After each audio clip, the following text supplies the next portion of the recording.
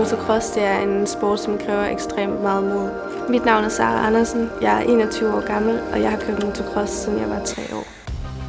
Jeg kan ikke huske så meget fra den gang, men jeg har set nogle videoer, og jeg var helt lille, og man kan bare se, at jeg er helt vildt glad for det, og jeg elsker bare at køre cross. Det jeg er allermest stolt af, jeg har opnået i min karriere indtil nu, det er at blive 2 til en afdeling af VM, men udover det har jeg også vundet DM 5 gange og EM 3 gange. Never Settle betyder jo for mig det her med ikke at se sig tilfreds. Det her med hele tiden at sætte nye mål. Når jeg når målene, sætte nye mål igen. Hele tiden blive den bedste version af mig selv.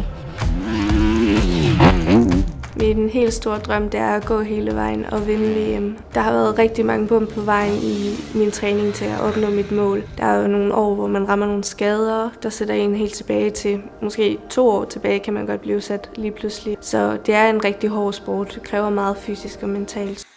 Jeg tror, jeg er i stand til at vinde VM, fordi jeg ligesom har den her disciplin. Jeg bliver ved med at kæmpe, jeg bliver ved med at hele tiden prøve at blive bedre og bedre.